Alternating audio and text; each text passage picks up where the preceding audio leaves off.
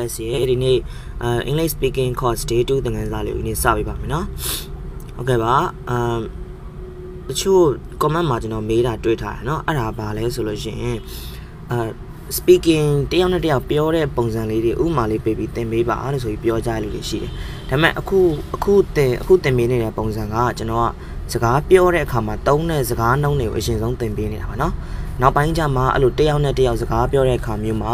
ပြောရမယ့်ပုံစံလေးတွေကျွန်တော်သင်ပေးသွားပါမယ်အခုလောဆယ်မှာတော့ကျွန်တော်သင်ပေးတယ်ပြောရမယ့်စကားလုံးလေးကိုလိုက်ကြက်မှတ်ပေးပါလို့ပဲပြောချင်ပါတယ်နော်ဟုတ်ကဲ့ပါအဲ့ဆိုရင်ကျွန်တော်စလိုက်ကြရအောင်ပထမဆုံးတစ်ခုbeginner class เนาะ beginner class မပြီးသေးဘူးเนาะမနေ့က telephone calls တွေပြီးသွားတယ်เนาะဒီနေ့နောက်ထပ် beginner phrase လေးတွေရှိပါသေးတယ်ပြီးရင် beginner ပြီးလို့ရှိရင် intermediate သွားပါမယ်เนาะ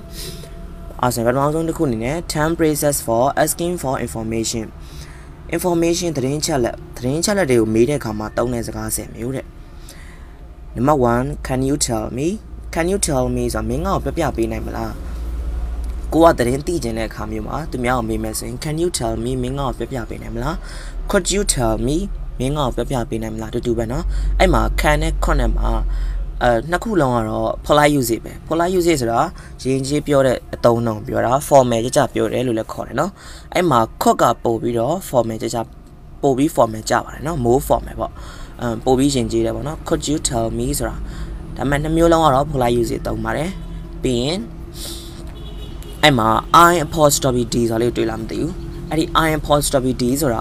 I ပြီးရင် WOULD word ဆိုပြီးတော့အရှိကောက်ပါသူရဲ့အရှိကောက်ပါနော်အဲ့ဒါကိုအတူကောက် I apostrophe D ဆိုပြီးလောက်ထားတာနော် I like to know ဆိုတာငါသိချင်လို့ပါငါသိချင်လို့ဆိုပြီးတော့မေးတဲ့ပုံစံလေးနော်ပြီးရင်နံပါတ်၄ကျတော့ do you know ဆိုတာမင်းသိသလားလို့မေးတာမင်းသိသလားဆိုတဲ့ဒီမေးခွန်းကိုမေးလိုက်တဲ့ပုံစံက तू ကလည်းအဲ့တဲ့တင်းကိုသိရင်သိလိုက်မယ်မသိရင်လည်းမသိဘူးဆိုတဲ့သဘောမျိုးနဲ့မေးတာအဲ့တော့do you know ဆိုလို့ရှိရင်မသိကြတဲ့ပုံစံမျိုးနဲ့ကွာမင်းသူ့အကြောင်းသိလားဆိုလို့ရှိရင်မေးတဲ့ပုံစံမျိုးเนาะမသိကြဘူးပေါ့เนาะ तू သိရလို့လည်းထင်တယ်မသိဘူးလို့လည်းကိုကစိတ်နှခွဖြစ်နေတဲ့အခါမျိုးမှာအဲ့လိုမေးခွန်းလေးကိုမေးတယ်လို့ပြောတာပြီးရင် number 5ကျတော့ do you have any idea မင်းမှာအကြံဉာဏ်ရှိလားမင်းဒီကိစ္စတော့မင်းမှာအကြံဉာဏ်ရှိလားဆိုလို့ရှိရင် do you have any idea of this matter ဒီပြဿနာအတွက်ဒီကိစ္စအတွက်မင်းမှာအကြံဉာဏ်ရှိလားဆိုရင်မေးတာဒါသူ့ရဲ့အထင်မြင်စားချက်သတင်းချက်လက်ကိုသိချင်တာပဲလေနံပါတ်6ကကျတော့ could anyone tell me ဆိုတာကျတော့တယောက်မြန်ငါ့ကိုပြပေးနိုင်မလားတယောက်မြန်ငါ့ကိုပြပေးနိုင်မလားဆိုတဲ့က तू ကလူစုလူဝေးဟိုစကားပြောနေတာเนาะလူစုလူဝေးကို तू ကနေပြီးတော့သိချင်တဲ့အကြောင်းကိုမေးလိုက်တဲ့ခါမှာ could anyone tell me about this matter ဒီကိစ္စနဲ့ပတ်သက်ပြီးငါ့ကိုပြပေးနိုင်မလားတယောက်မြန်ငါ့ကိုပြပေးနိုင်မလားအောက်မှာ तू က notes လေးပေးထားတယ်เนาะ use this phrase when asking a group of people လူစုလူဝေးကိုမေးတဲ့ခါမျိုးမှာပဲဒီစကားကိုသုံးပါတယ်တဲ့ဟုတ်ပါပြီနံပါတ်9ကျတော့ what you happen to know ဆိုတာမင်းဖြစ်သွားတာသိလားမင်းဒီကိစ္စကိုသိလားတူတူပဲเนาะဒါမေးတဲ့ပုံစံလေးပဲ what လေးပါတဲ့အတွက်ဒါ polite usage အနေနဲ့လည်းသုံးတယ်ပြီးရင်နံပါတ်8ကျတော့ I don't suppose you would know ဆိုတာမင်းမသိပါဘူးကွာလို့ပြောလိုက်တာเนาะမင်းသိတယ်လို့ငါမထင်ဘူးလို့ပြောလိုက်တာ I don't suppose you would know အဲ့ကြတော့အဲ့ဒီစကားကိုပြောတဲ့ခါမျိုးနှစ်မျိုးအဓိပ္ပာယ်ကောက်လို့ရတယ်เนาะတကယ်လို့ကိုကသတင်းချက်လက်တစ်ခုကိုမေးချင်တယ်ဒါပေမဲ့အဲ့လူကမသိဘူးဆိုပြီးတော့ယူဆတဲ့အခါမျိုးမှာဒီစကားကိုသုံးတယ် I don't suppose you would know မင်းသိမှာမဟုတ်ပါဘူးကွာဆိုပြီးပြောလိုက်တဲ့ပုံစံမျိုးပြီးရင်ဘလို့ခါမျိုးမှာသုံးသေးလဲဆိုလို့ရှိရင်ကိုက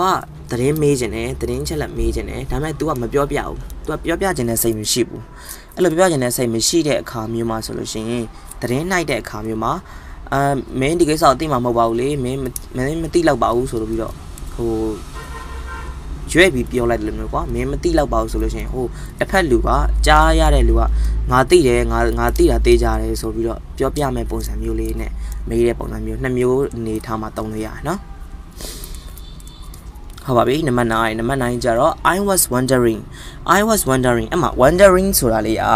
အခုဒီညမှာသုံးမယ်ဆိုရင်เนาะဝမ်းသာမိမှာပဲလို့ဆိုပြီးအဓိပ္ပာယ်ရတယ်เนาะ I was wondering ငါဝမ်းသာမိမှာပဲif you if you tell me about this matter, me the case na pata biyo nga pyo lo shin nga wanta mi ba be so biyo pyo de pon sa le no ai ma wondering so da le ko mat tha pi ba wanta mi ma be lo pyo da noနောက်ထပ် wondering တစ်ခုလာပါအောင်မယ်အဲ့ wondering ကြရင်တော့wanta mi ba be မဟုတ်တော့ဘူးเนาะအားကြောင့်မလို့တေချာလေးလိုက်မှတ်ခိုင်းတာပါကျွန်တော်ပေးတဲ့စာလေးတွေကြက်ပေးကြဖို့လည်းမျှော်လင့်ပါတယ်เนาะပြီးရင်နံပါတ်10 I'm calling to find outဆိုတာငါဒီကိစ္စကိုသိချင်လို့ငါဒီကိစ္စကိုဖော်ထုတ်ဖို့အတွက်မင်းကိုဖုန်းခေါ်လိုက်တာဆိုပြီးပြောတာเนาะဒါဖုန်းခေါ်တဲ့နေရာတစ်ခုတည်းမှာပဲတုံးတယ်သူအောက်မှာလည်း notes လေးပေးထားပါတယ် use this phrase on the telephone ပြောတဲ့အခါမျိုးမှာပဲဒီစကားကိုပြောပေးဖို့လိုပါတယ်လို့သူကရေးထားတယ်เนาะပြီးအောက်လေးတစ်ချက်ကြည့်ပါuse 4 5 7 and 8 when you are not sure if the other person has the information အဲ့မှာတရား4နံပါတ်4ရဲ့5ရဲ့9ရဲ့ကတဲ့4 5 9 8ရဲ့ကတဲ့တယောက်ကိုမင်းကမေးချင်တယ်ဒါပေမဲ့အဲ့တယောက်ကသတင်းကိုမသိဘူးဆိုပြီးတော့တွေးထင်နေတဲ့အခါမျိုးမှာတုံးတယ်လို့ပြောတယ်နော်အဲ့ဆိုရင်အဲ့ဒီစိတ်လုံးလေးကိုကျွန်တော်အတန်လေးဖွင့်ပြပေးမယ်နော် 10 phrases for asking for information. Can you tell me? Could you tell me? I'd like to know. Do you know? Do you have any idea? Could anyone tell me? Would you happen to know? I don't suppose you would know. I was wondering. I'm calling to find out. ဟုတ်ပါပြီအဲ့ဆိုရင်နောက်တစ်ခုချက်သွားရအောင် 5 way to say I don't know အဲ့မှာကိုမသိဘူးဆိုပြီးတော့ပြောလိုက်တဲ့နီးစင်နီးတဲ့မသိဘူးဆိုပြီးပြောတာဒါလွယ်လေးပဲเนาะသူတို့စီမှာလည်း I don't know ဆိုပြီးတော့ပြောတာလည်းရှိတယ်ဒါပေမဲ့တခြားပြောနည်းတွေလည်းရှိတယ်เนาะအဲ့ဆိုရင်နံပါတ်1လေးကတော့ I have no idea I have no clue အဲ့မှာidea အကြံဉာဏ်ငါမှဒီကိစ္စနဲ့ပတ်သက်ပြီးငါမှအကြံဉာဏ်မရှိဘူးငါမှပြောစရာမရှိဘူးဆိုတော့အကြံဉာဏ်မရှိဘူးဆိုတော့ तू ကတကယ်ကိစ္စတစ်ခုလာမေးနေတယ်ကွာအကြံဉာဏ်တောင်းနေတယ်အဲ့ချိန်မှာကိုကမသိဘူးဒီကိစ္စတော့မသိဘူးဆိုလို့ရှိရင် I have no idea ငါမှဒီကိစ္စတော့အကြံဉာဏ်မရှိဘူးငါမသိဘူးလို့ပြောတယ်တူပဲเนาะပြီးရင် I have no clue ဆိုတာတဲလွန်စငါမှတဲလွန်စမရှိဘူးဆိုတဲ့ဟာဒါမသိဘူးလို့ပြောတာပဲเนาะအဲ့ဆိုရင်နံပါတ်2 I can help you there ဆိုတာငါမင်းကိုဒီကိစ္စမှာတော့ကူညီမပေးနိုင်ဘူးလို့ပြောတာအဲ့တော့ငါကူညီမပေးနိုင်ဘူးဆိုတော့ तू မသိလို့ तू မလုပ်တတ်လို့မကူညီပေးနိုင်ဘူးလို့ပြောတာเนาะအဲ့ဆိုရင်နံပါတ်3 beats me ဆိုတော့ငါ့ကိုသာရိုက်လိုက်ပါတော့ကွာငါမင်းပြောတဲ့ကိစ္စမင်းမေးတဲ့ကိစ္စကိုငါမသိလို့ငါ့ကိုသာရိုက်လိုက်ပါတော့ကွာဆိုတဲ့အဓိပ္ပာယ်မျိုးလေးเนาะ beats me ဆိုတာလေအဲ့ဒါ informal ကြတယ်เนาะ informal ကြတယ်ဆိုတာတငယ်ချင်းပြောတဲ့ခါမျိုးပဲတုံးတယ်เนาะ beats me ဆိုတာလေပြီးရင်နံပါတ်4ကြတော့ I'm not really sure ဆိုတာကြတော့ငါမသေးကြဘူးမင်းမေးတဲ့ကိစ္စတော့ငါမသေးကြဘူးငါမှသေကြတဲ့အဖြေမရှိဘူးလို့ပြောတာเนาะပြီးရင်နံပါတ်5ကြတော့ I've လို့ပြောရเนาะ I have been wondering that too အဲ့ဒါကိုအရှိကောက် I have လို့လည်းပြောလို့ရပါတယ်ကျွန်တော်ဒီအခုမှာတော့ကျွန်တော်အရှိကောက်ပဲပြောပြပါမယ်เนาะI have been wondering that too အဲ့မှာ wondering လို့တွေ့ရနော်ဆောင်းတော့ wondering ရဲ့အဓိပ္ပာယ်ကဝမ်းသာမိမှာပဲလို့ဆိုပြီးပြောရနော်အခု wondering မှာကျတော့အလုံးမဟုတ်ပါဘူး wondering ဆိုတဲ့အခုအဓိပ္ပာယ်မှာကျတော့ငါလည်းပဲအံ့ဩနေတာဆိုပြီးအံ့ဩတယ်ဆိုတဲ့အဓိပ္ပာယ်လေးကိုယူလိုက်နော် I have been wondering that too ငါလည်းမင်းပြောတဲ့ကိစ္စကိုငါလည်းအံ့ဩနေတာ तू ကမသိလို့ကွာ तू ကမေးလိုက်တဲ့အချိန်မှာအော်ငါလည်းဒီကိစ္စတော့အံ့ဩနေတာဆိုပြီးပြောလိုက်တာနော်ဟုတ်ပါပြီအဲ့ငါလုံးလေးကိုကျွန်တော်အတန်တက်လေးဖွင့်ပြပါမယ် 5 ways to say I don't know. I have no idea. I have no clue. I can't help you there. Beats me. I'm not really sure. I've been wondering that too. ဟုတ်ပါပြီအားစနာတစ်ခုဆက်သွားကြရအောင် 10 phrases for asking for someone's opinions and giving your opinions အမှ opinion ဆိုတာကထင်မြင်ယူဆချက်ကိုယ့်ရဲ့ထင်မြင်ယူဆချက်ကိုတခြားလူကိုပေးမယ်ပြီးရင်တခြားလူရဲ့ထင်မြင်ယူဆချက်ကိုမေးတဲ့အခါမျိုးမှာပြောတဲ့စကားလေးတွေကိုပြောပါမယ်နော်နံပါတ်1 what do you think about အဲ့ကြတော့မင်းဘယ်လိုထင်လဲမင်းဒီကိစ္စတော့မင်းဘယ်လိုထင်လဲ So you made no. What do you think about this matter? The case out of main below 10 what do you think about this matter? So case out of below 10 no. Da to yet to me I down like the calm you down there. Being the money. How do you feel about that? Or main below Kanzayale, main the case I never below Kanzayale. So you made a let the shallow yet Janya made no. Shallow yet Timing Sajat, shallow yet Janya made a being number 3. What is your opinion of? Amajaro opinion diet don't I not imagine. Ajaro 2 year Timing Sajat Diane made no. What is your opinion of being number 4? What are your views on? Views on some me and me. Main the case I never be below me so you made a point, no? Being number 5, in my opinions, Ajaro, go yet Timing Sajat Yoma. Or not Timmy like that or not me like the Ponzali or below bars of your Ponzali, no? Being number 6. Massive Majaro, I would say Nada so in no Nada many among other Pioya, no. Tilly Pio me, but Lily love me by me, so we are quite a genuine Pio, no? Being the Macone. Personally, I believe. Sono one Machaga, Nada Pioya, no. Nga Piola, no. Tilly love me by me, Pio, no? Being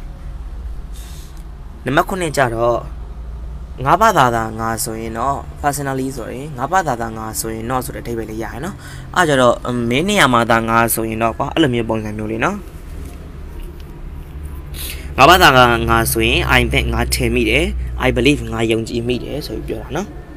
ပြီးရင်နံပါတ်8ကျတော့ if you ask me မင်းသားငါ့ကိုဒီကိစ္စနဲ့ပတ်သက်ပြီးမေးလာခဲ့မယ်ဆိုရင်ငါတော့ဒီလိုလေးလုပ်မိမှာပဲဆိုတဲ့ table လေးနော်ပြီးရင်နံပါတ်9 the way I see it ငါမြင်တဲ့ပုံစံလေးတစ်ခုကတော့နံပါတ်10ကျတော့ from my point of view ငါဘက်ကနေမြင်တဲ့ပုံစံလေးကတော့ဒီလိုပါဆိုပြီးပြောတာကိုယ့်ရဲ့အကြံဉာဏ်ကိုယ့်ရဲ့ထင်မြင်စချက်ကိုပြောတာနော်ပြီးရင် 5 phrases for not having an opinion ကို့မှာအကြံဉာဏ်မရှိဘူးသူမေးလိုက်တဲ့အကြံဉာဏ်ကို့မှာမရှိဘူးဆိုပြီးတော့ပြောတဲ့အခါမျိုးမှာပြောတဲ့စကား5မျိုးပါနော်ပြီးရင်နံပါတ်1ကကျတော့ I have never given it much thought အဲ့ကြတော့ငါဒီလိုလှုပ်လိုက်မယ်လို့ငါမတွေးထားလိုက်မိဘူးလို့ပြောတာနော် तू ကတယောက်ကတခုလှုပ်လိုက်မိလို့အဲ့ကိစ္စကိုဘယ်လိုပြန်ဖြေရှင်းရမလဲလို့ဆိုပြီးကိုလာမေးတယ်အဲ့လိုလာမေးတဲ့ခါမျိုးမှာကိုကမသိဘူးပေါ့နော်အကြံဉာဏ်မသိဘူးဆိုပြီးတော့ပြန်ပြောချင်လို့ရှိရင် I have never given it much thought သူဒီလိုလှုပ်လိုက်လိမ့်မယ်လို့ငါမတွေးထားမိဘူးကွာလို့ဆိုပြီးပြန်ပြောတာနော်ပြီးရင်နံပါတ်2ကျတော့ I don't have strong feelings either way အဲ့ကြတော့ငါမှာတခြားပြောစရာမရှိဘူးလို့ပြောတာနော်တခြားပြောစရာမရှိပါဘူးတခြားပြောစရာခံစားချက်ကြီးမားမားမရှိပါဘူးဆိုပြီးပြောလိုက်တာနော်ပြီးရင်နံပါတ်3ကျတော့ it doesn't make any difference to me ငါတော့မထူးခြားသွားပါဘူးကွာလို့ပြောတာနော်တကယ်ချင်းကဥမာကောင်းလိုက်သွားတယ်ပေါ့ကောင်းလိုက်သွားတဲ့အချိန်မှာအင်ကြီးအပြာလေးနဲ့အဝါလေးနဲ့မှာဘယ်ဟာလေးပိုကောင်းလဲဆိုပြီးမေးလိုက်တယ်အဲ့ချိန်မှာနှစ်ခုလုံးကကောင်းတယ်နှစ်ခုလုံးကကိုကြည့်တဲ့ပုံစံအပြင်တိတ်မကွာဘူးလို့ထင်လို့ရှိရင်ဒီလိုစကားမျိုးလေးပြောပါတယ် it doesn't make any difference to me ဒီနှစ်ခုလုံးကငါ့ကိုဘာမှပြောင်းလဲစေပါမဟုတ်ပါဘူးကွာငါတော့မထူးခြားသွားပါဘူးဆိုပြီးပြောတာနော်ပြီးရင်နံပါတ်4 I have no opinion on the matter ဒီကိစ္စအတွက်ငါမှအကြံဉာဏ်မရှိဘူးဆိုပြီးဓာတ်ရိုက်ကိုပြောလိုက်တာသူ့မှာအကြံဉာဏ်ပြောကြမရှိဘူးဆိုပြီးဓာတ်ရိုက်ကိုပြောလိုက်တာနော်ပြီးရင်နံပါတ်5ကျတော့ whatever ဆိုတော့ very informal အဲ့ကျတော့တငယ်ချင်းအချင်းတက်ကိုအရန်ကိုရင်းနှီးတဲ့လူမျိုးမှာပဲတုံးတယ်နော် whatever ဆိုတာဘာပဲဖြစ်ပါကွာလို့ပြောလိုက်တာတရားရောက်ကနှစ်ခုထဲမှာတစ်ခုရွေးခိုင်းတယ်နှစ်ခုထဲမှာတစ်ခုရွေးခိုင်းတဲ့ခါမျိုးမှာကိုကနှစ်ခုလုံးနဲ့ဘာပဲဖြစ်ရွေးလိုက်ပါလို့ပြောချင်လို့ရှိရင် whatever မင်းဘာပဲဖြစ်ယူလိုက်ပါကွာဘာဖြစ်ရွေးလိုက်ပါကွာအဲ့လိုလေးပြောတာနော်ဟုတ်ပါပြီအဲ့ဆိုရင်အဲ့5ခုလေးကိုကျွန်တော်တန်လေးဖွင့်ပြပေးမယ်နော်ခဏလေးပါ